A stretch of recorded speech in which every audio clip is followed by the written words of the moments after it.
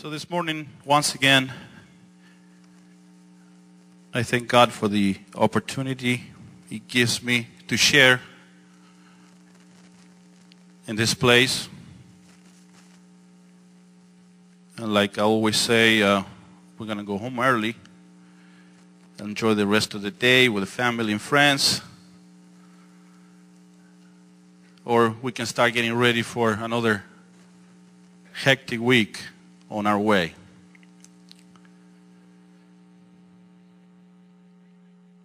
I find the word of the Lord to be simple, and I love to find simple teachings that I can apply to my daily life. So I hope that that we all can take something back today with us.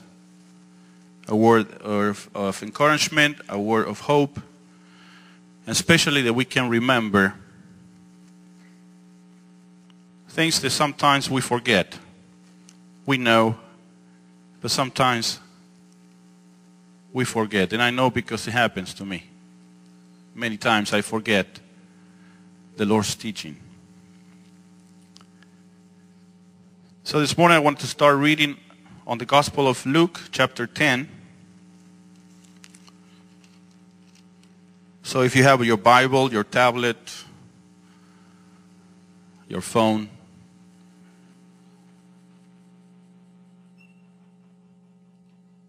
follow my reading so you can verify that I'm reading from the Bible and not some other book.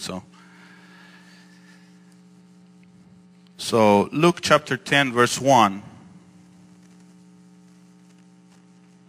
It says, after these things, I'm going to stop right there.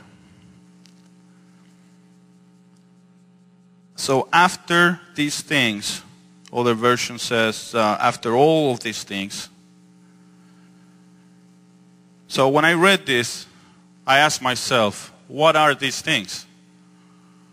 So I said, okay, let me read chapter 9 so I understand why chapter 10 starts this way. So chapter 9 is 62 verses long. I'm not going to read it because if not, we'll be here all the way to Thanksgiving.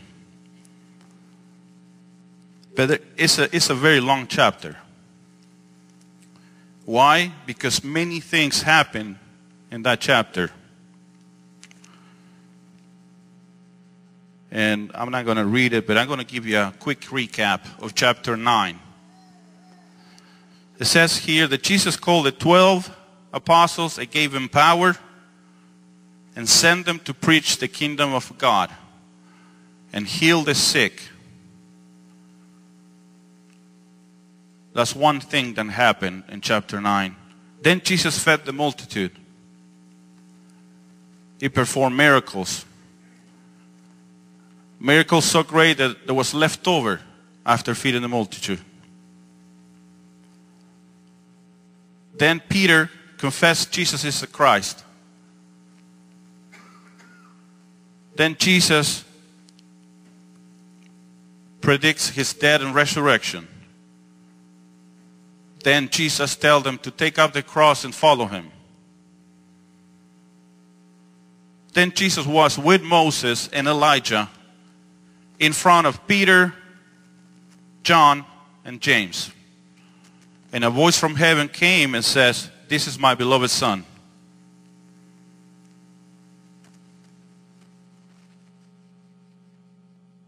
Then Jesus heals a boy. And then Jesus keeps teaching. 1, 2, 3, 4 times. Time after time, he keeps teaching.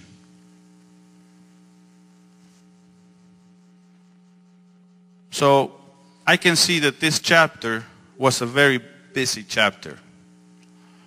Many things happen. At one point, the writer points out 8 days after this happened. And that was when Jesus was with Moses and Elijah in the mount. And then right after that says, and the next day, Jesus heals a boy.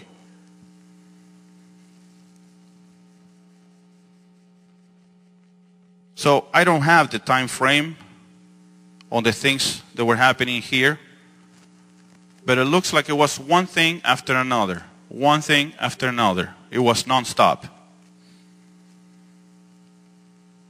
So chapter 10 starts with, after these things. And after these things, a lot of more things happen. Jesus sent 70 apostles, keeps teaching. The 70 return, tell what happened. And then there's Luke, chapter 10, verse 21, 22, 23, and 24. When Jesus rejoiced, it says, all these things you know when you see, because the Father wills to do.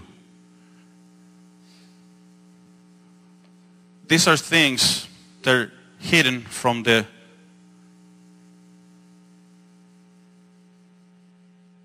prophets and kings.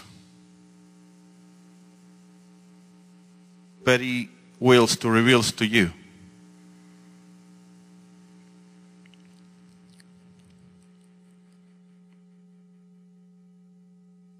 So, and then we see more teachings.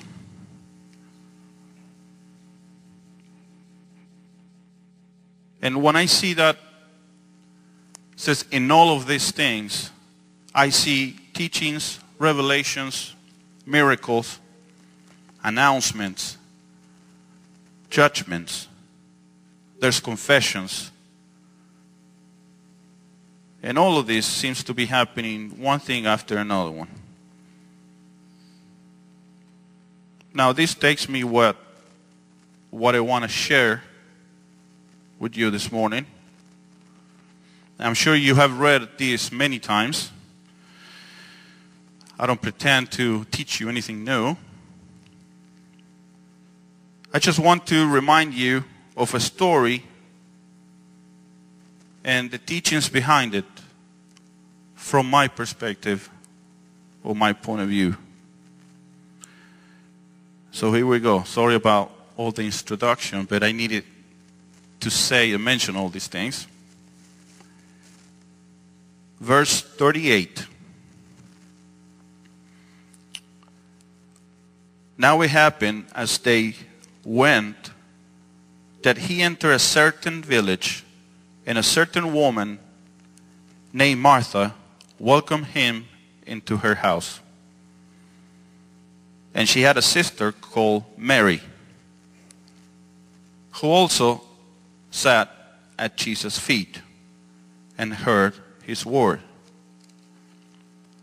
But Martha was distracted with much serving, and she approached him and said, Lord, do you not care that my sisters have left me to serve alone?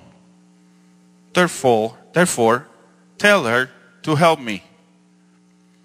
And Jesus answered and said to her, Martha, Martha, you are worried and troubled about many things, but one thing is needed. And Mary has chosen that good part, which will not be taken away from her. Amen.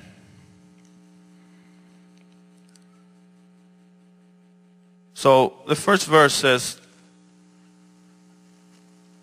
now it happened that they went, and it was a certain village and certain woman. So make it sound like it was something unplanned.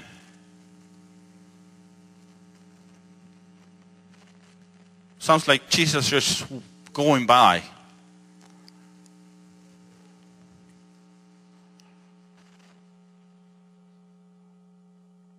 It sounds like it just happened to be an accident.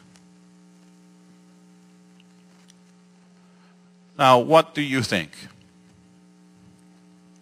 You think it was just another day?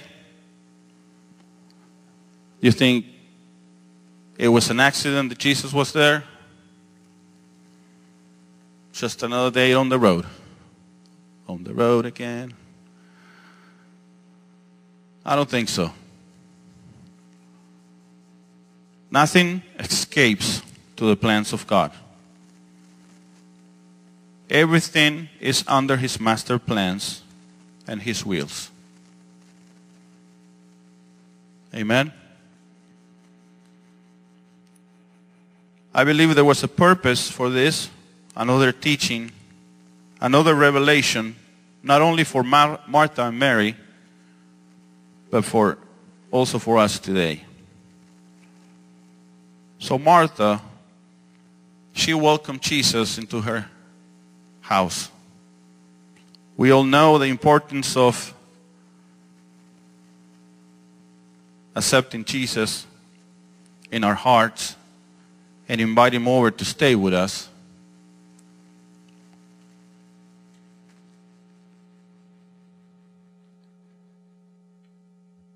Now verse 39 says, and she had a sister called Mary, who also sat at Jesus' feet and heard His word.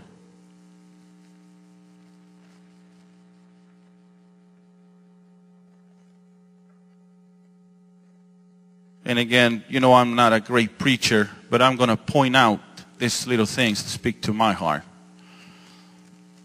So here it seems like Martha also was at the feet of Jesus. They were both there, hearing the teachings of the Lord.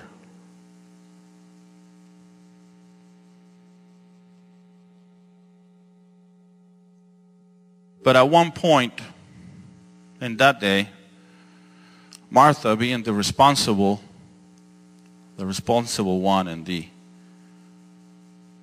grown-up, she decides to get up, to leave that place, and start fixing dinner, and start serving all those around her. Verse 40 says, but Martha was distracted with much serving.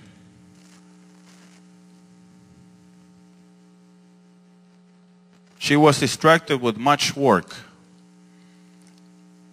She was distracted with many things. And she looked at Mary still at the feet of Jesus while she was doing what she was doing.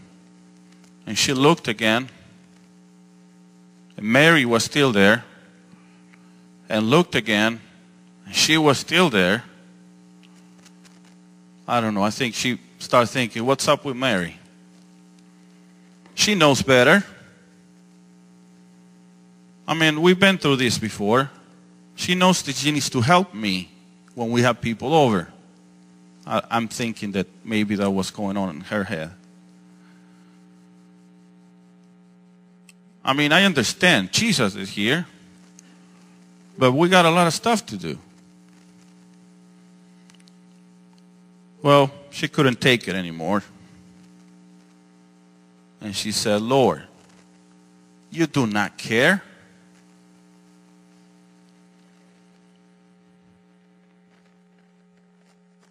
You do not care that my sister left me to serve alone?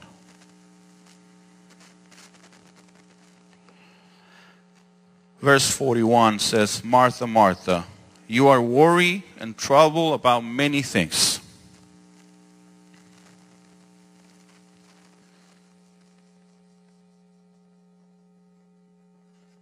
I hope the Spirit can speak to your heart this moment.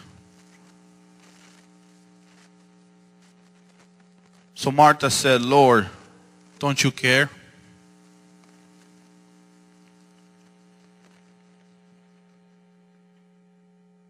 Don't you care about me, my problems?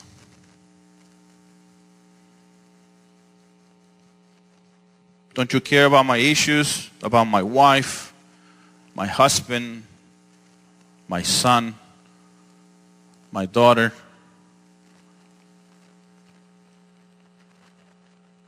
This is why I'm distracted.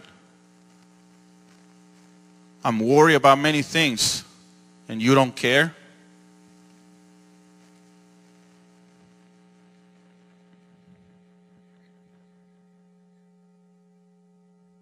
Don't you care about my job and the stress that is causing me?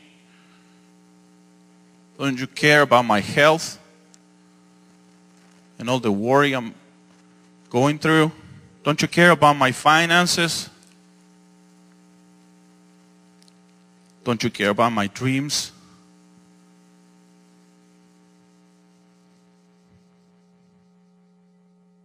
Lord, don't you care about my ministry? All these things are worrying me. All these things are burdening me. Don't you care everything I'm doing for you?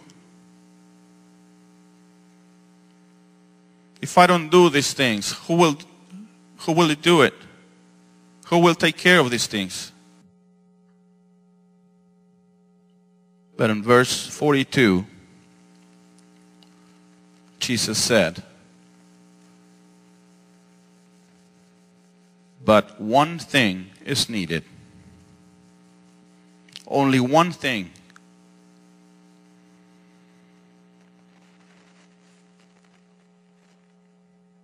So you're telling me the only thing that I need is to be at your feet?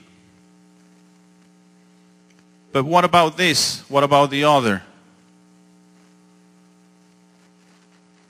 And he said, Mary has chosen the good part.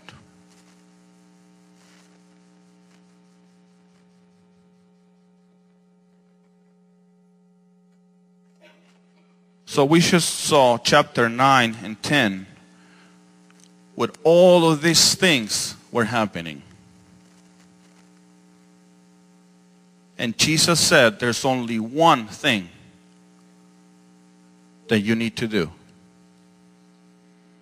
We see apostles receiving power, healing the sick, going and preaching the gospel, doing all these things. Even Jesus was doing all these things. Healing the sick, doing miracles. But he said there's only one thing that you need to do.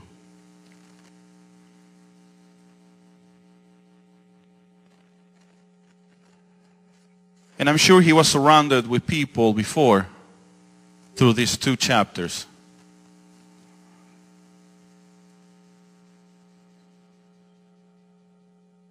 I'm sure when he was teaching or feeding the multitude, there was people surrounding him all the time.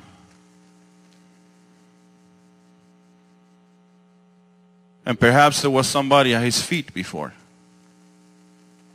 while all these things were happening.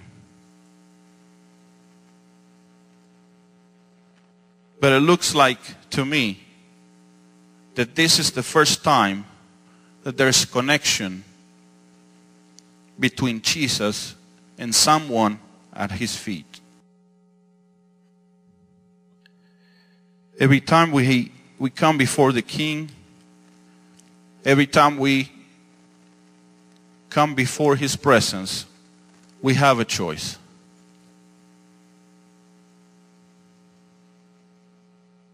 Will I be distracted with many things? Things that are real.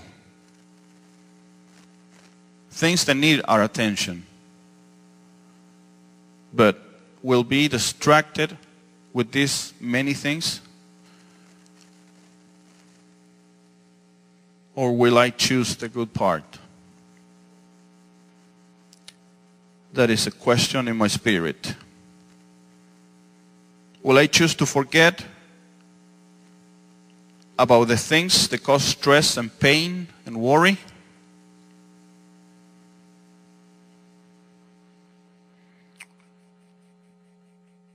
I have a prayer list I keep on my phone. And I go over this list many times. But my list is mostly, Lord, I ask you for this and for that. And Lord, please don't forget about this and that and this and the other. Of course, I thank Him for His grace and mercy.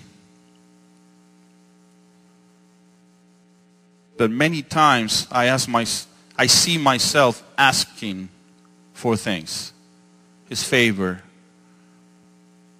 His blessing.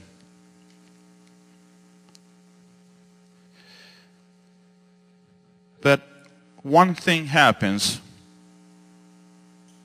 when I get to a place where I know He is there with me at that moment in time. When I get close to His presence, and I know He's real and He's so near to me, it's when my reality becomes His reality. At that moment, I don't want to ask for anything else.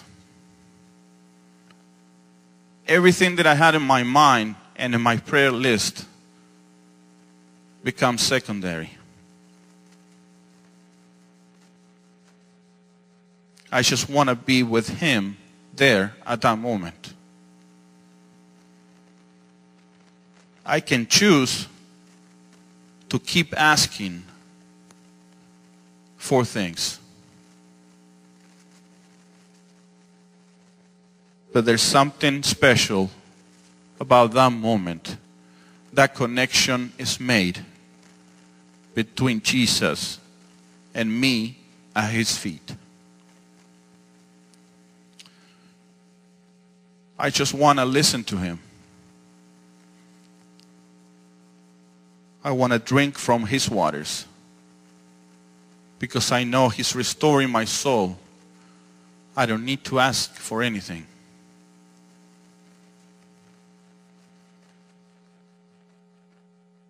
So Mary found this place. She found this place of comfort. And Jesus said, this will not be taken away from you. You have found a special place. We also know that life happens.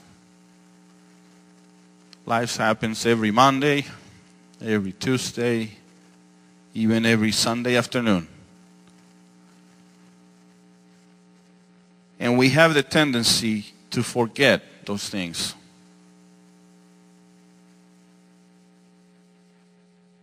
Those things that the Lord revealed to us, to show us.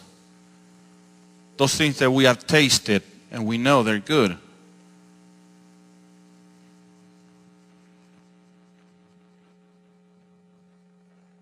Now we also see that Mary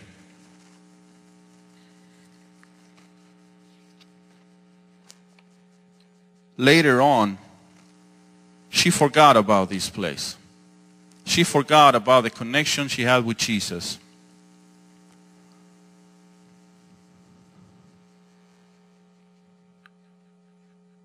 I'm not going to blame her. She was going through a really hard time, a very difficult time.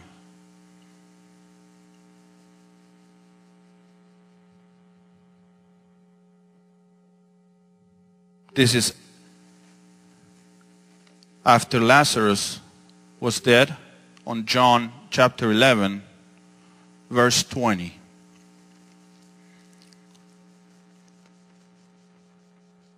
says, now Martha, as soon as she heard that Jesus was coming, went out and met Him.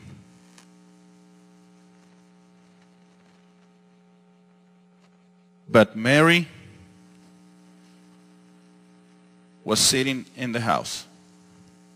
She heard Jesus was coming, But she decided to stay. Seems like she forgot that connection she had. A few verses later,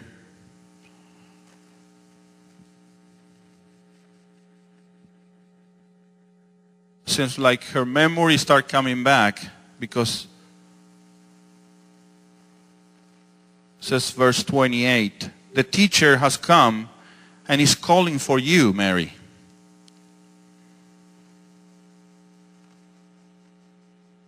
So she arose quickly and went to meet him. So verse 32 of John 11 says, then when Mary came where Jesus was and saw him, she fell down at his feet. That's why I say she started remembering. She started remembering the place where she found something special. Now she remembered the place, but she forgot the revelation and the teaching.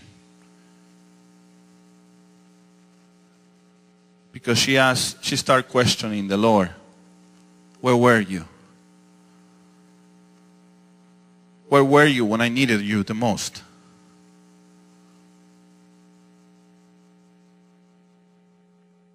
She was being Martha. She said, Lord, don't you care? Like exactly happened, a few weeks ago or a few months ago. Don't you care about my needs? About my problems?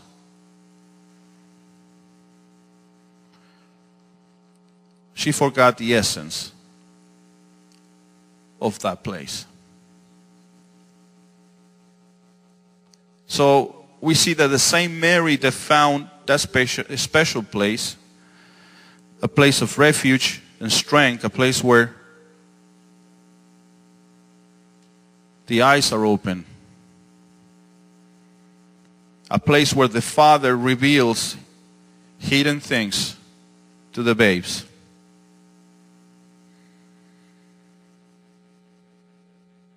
A place where she had revelation that many prophets and kings have desired to see. Like Jesus told the disciples early in Luke 10.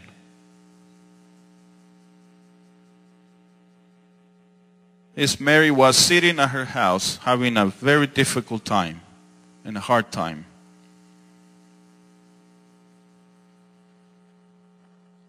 Little by little, she started remembering what it meant to be at Jesus' feet.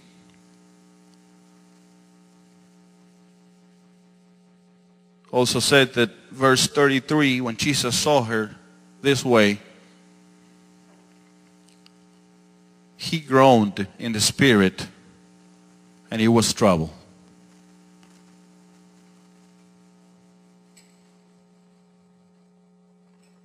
Jesus was worried about Mary. The fact that she forgot.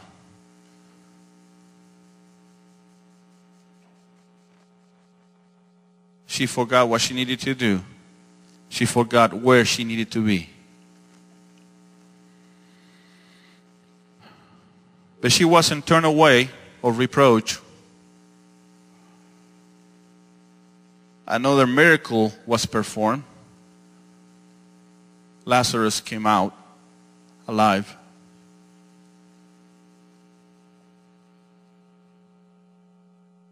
And Jesus reminded Mary there's no better place to be than at his feet. No better place to stay every day, every moment. Now, I can tell you that she remembered the whole thing now. She remembered the physical place. She remembered the teachings, the revelations. the essence of the place.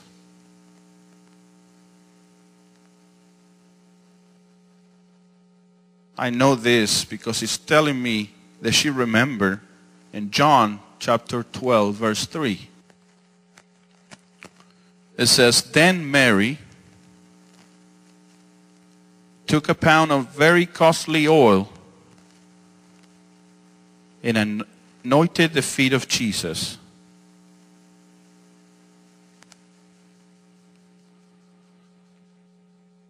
For me, this is the proof that she remembered. Because Mary surrendered all at the feet of Jesus.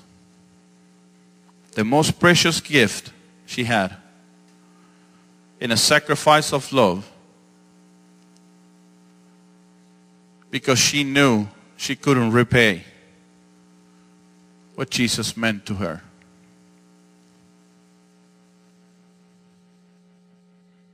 Sometimes we think we don't have much to bring, but He only wants us. He wants me as I am. He knows me. What can I hide from Him? But He wants me at His feet. He wants us to choose the good part.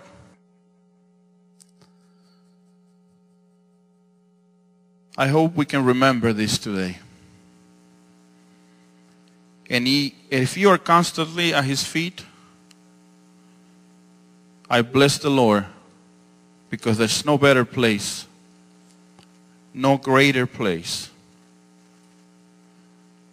There is no higher place than to be at His feet.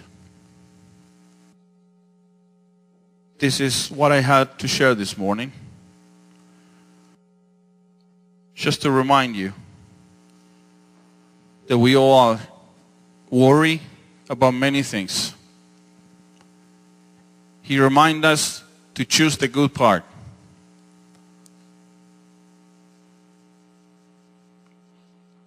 To remember that we do have a place to go and reconnect.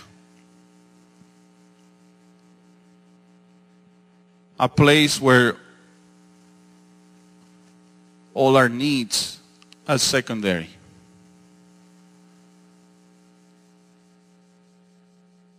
It's a place where we can have a relationship with Him. I would like to sing a song before we go home, just to remember this place. I would like to ask some of the musicians to join me.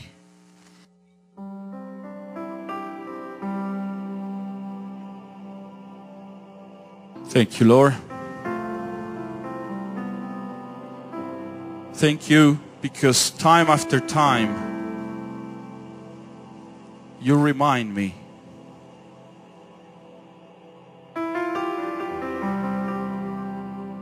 that there is a place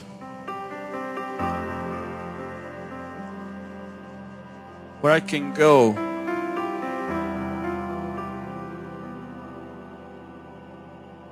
and all my needs will be supplied. A place where I don't have to ask for anything, but just to spend time with you.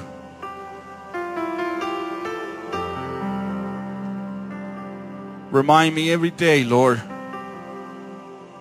to choose the good part.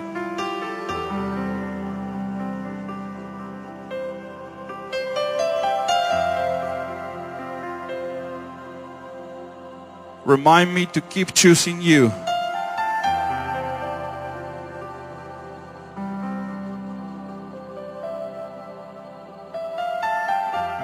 And send your Holy Spirit to guide me every day.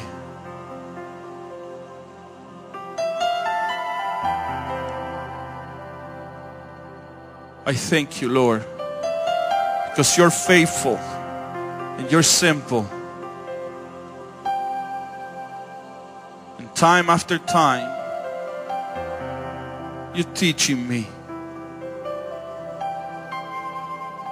And you are patient with me.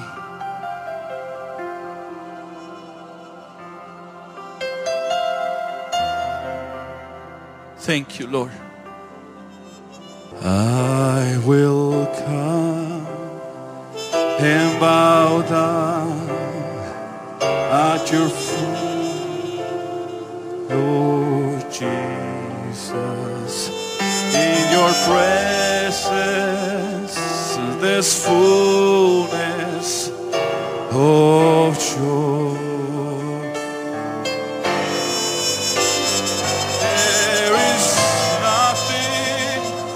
There is no one who compares to you. I take pleasure in worshiping you, Lord. I will come and bow down at your feet, Lord Jesus. In your presence there's fullness of joy.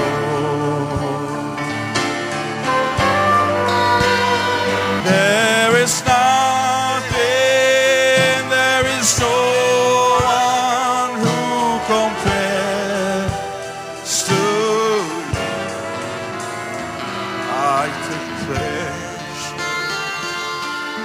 in worshiping. I take pleasure in worshiping. I take pleasure in worshiping you.